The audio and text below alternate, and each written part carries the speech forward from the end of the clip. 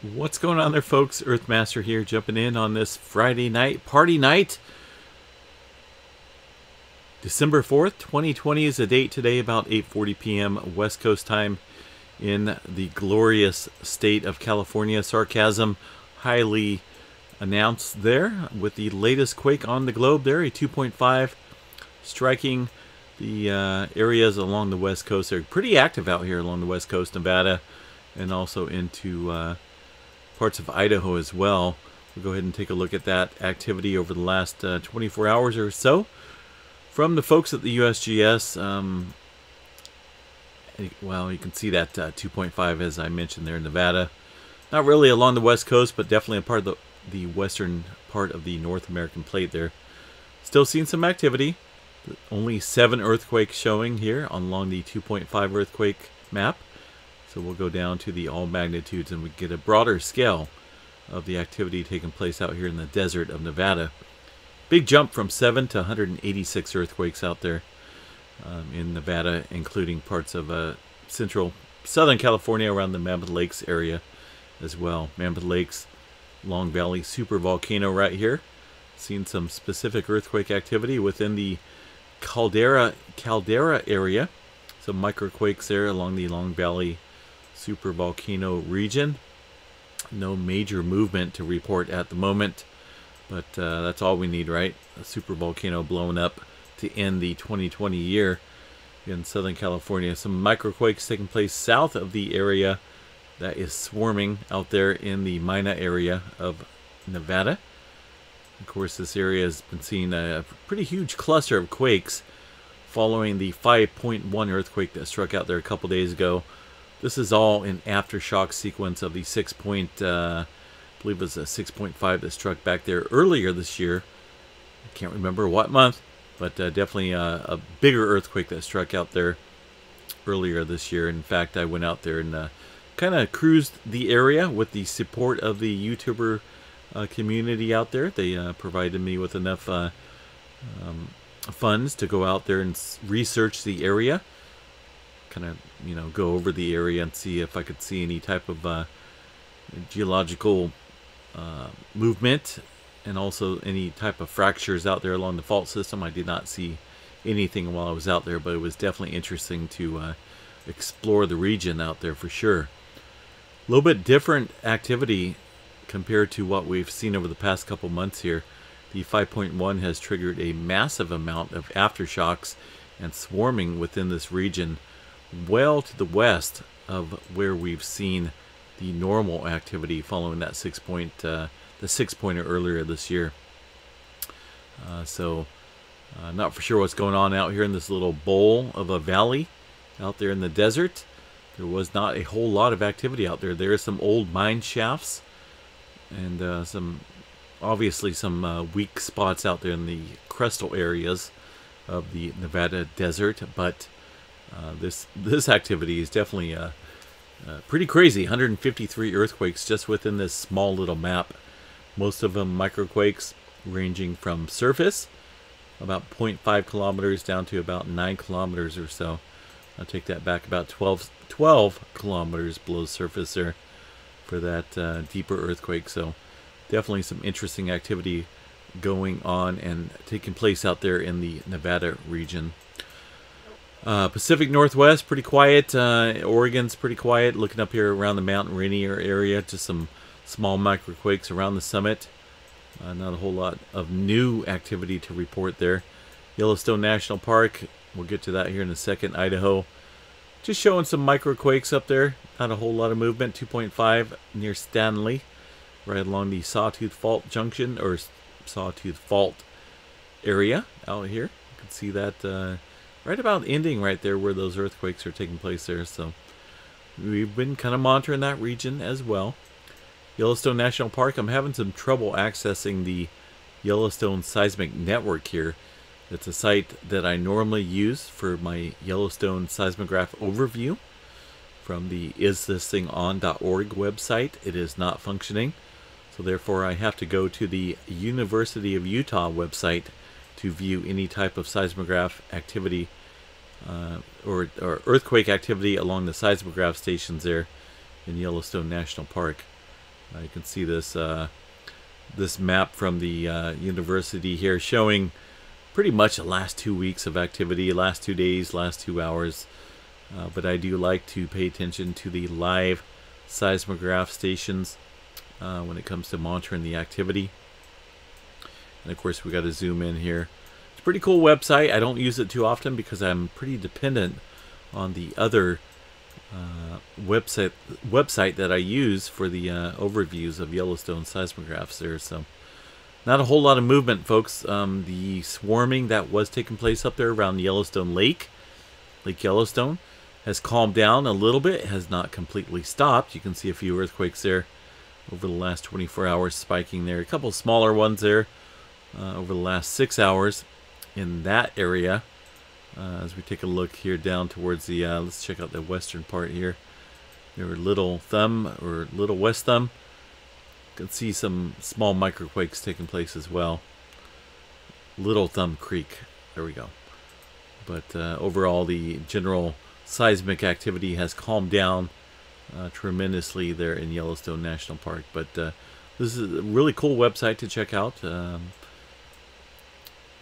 If you want to know about information there throughout Utah up into Wyoming area. There's quite a bit of news articles and whatnot when it comes to the activity that's taken place, including they even have a little discussion about recent earthquakes in the Yellowstone area. You can see that little swarm that took place there, right? Remember when I was doing the update video, I talked about more than the 7 to 10 earthquakes that we're showing. I estimated probably well over 100. According to this article, to date, we have located 100 earthquakes. Magnitudes range from 0.7 to 2.6 or so.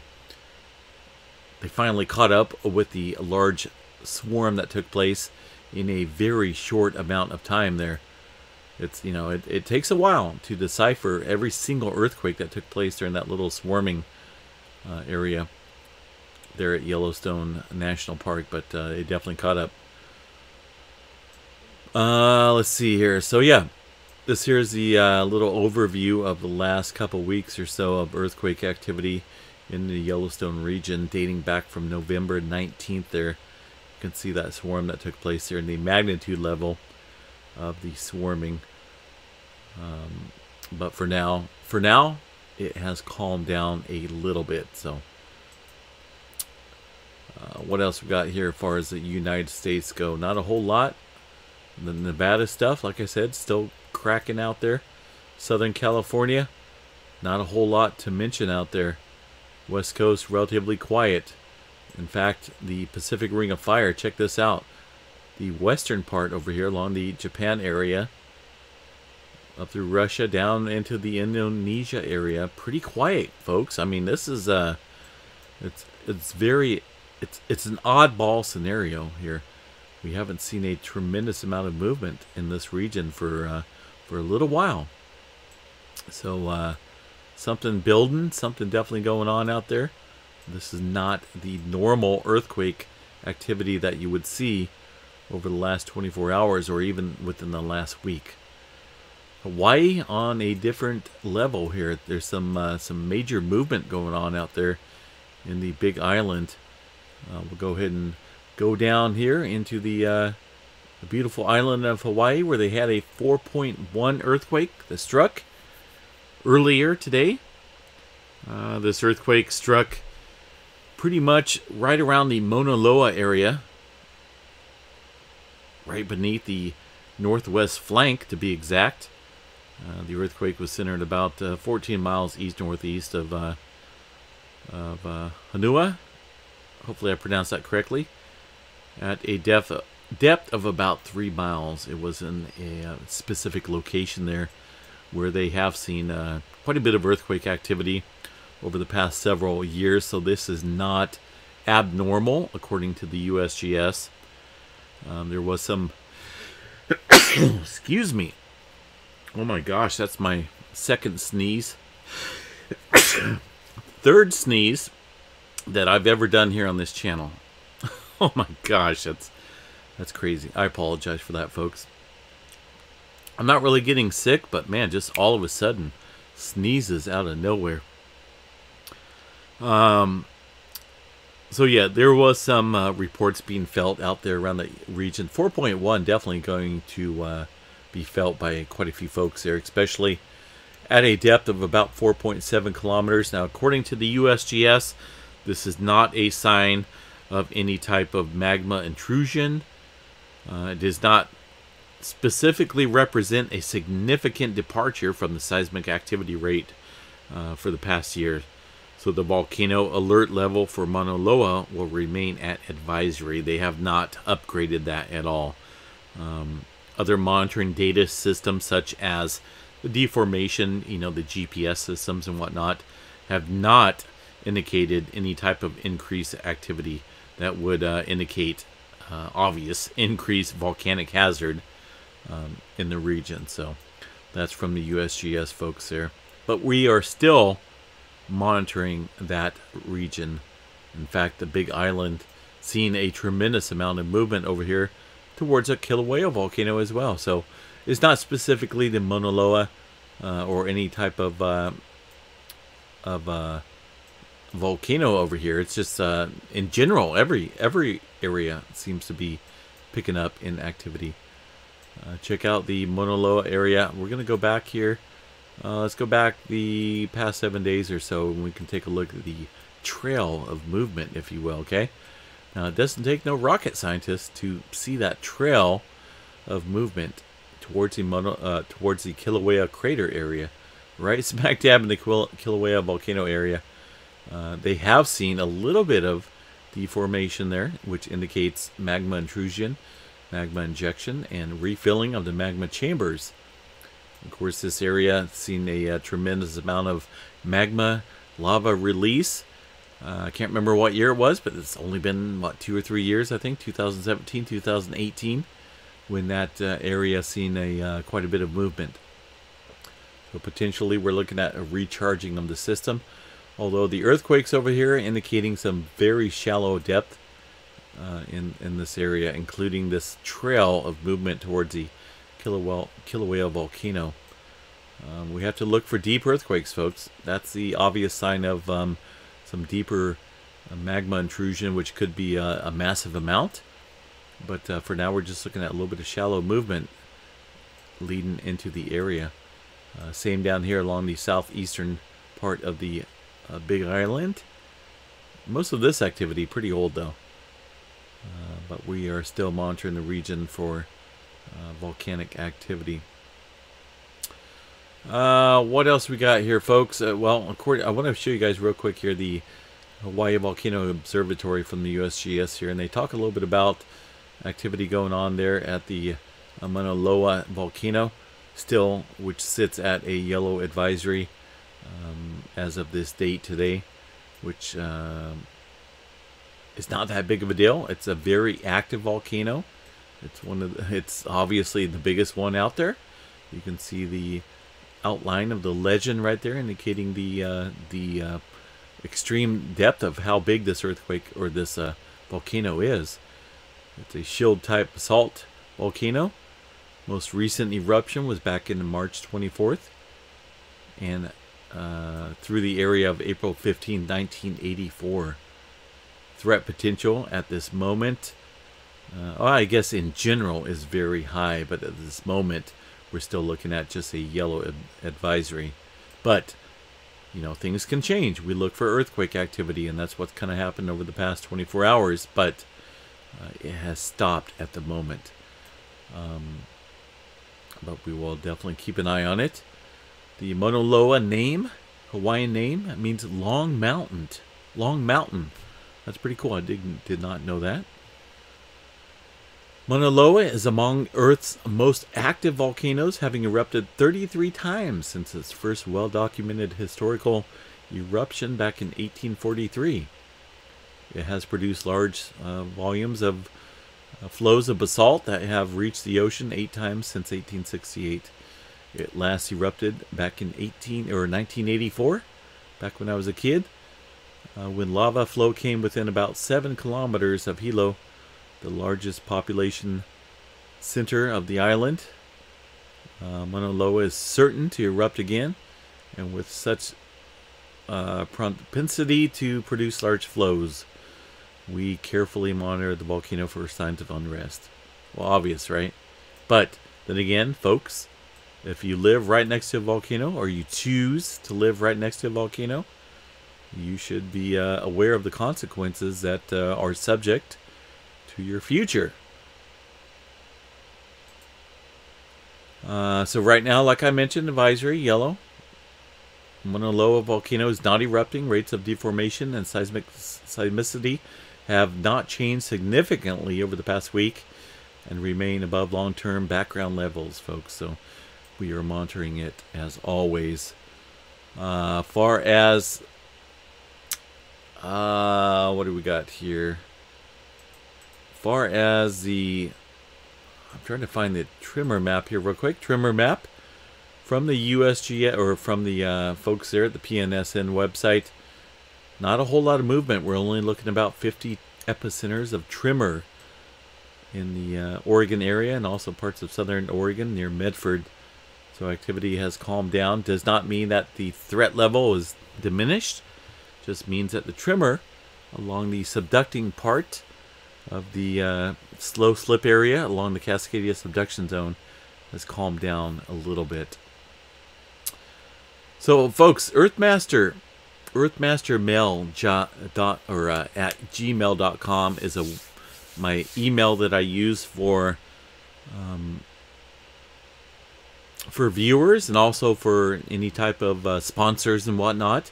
They want to get a hold of me. This is an email where you can get a hold of me pretty quickly. I check it obviously as soon as I get an email, right? I get an alert, so obviously I'm going to read it.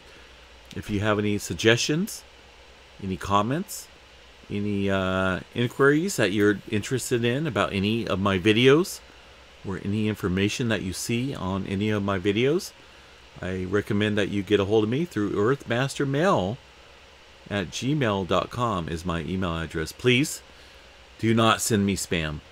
That'll get you blocked immediately. But if you have a question in general, if you just want to say hi or whatever, you're more than welcome to send me an email, and I will reply. That is the quickest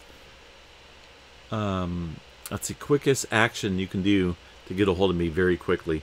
Comments, I try to get caught up on the comments, but it's kind of hard, especially through all the spam and whatnot. But I try to get through the comments. But email, earthmastermail at gmail.com. That is the quickest way to get a hold of me, almost immediately. So what else we got here, folks?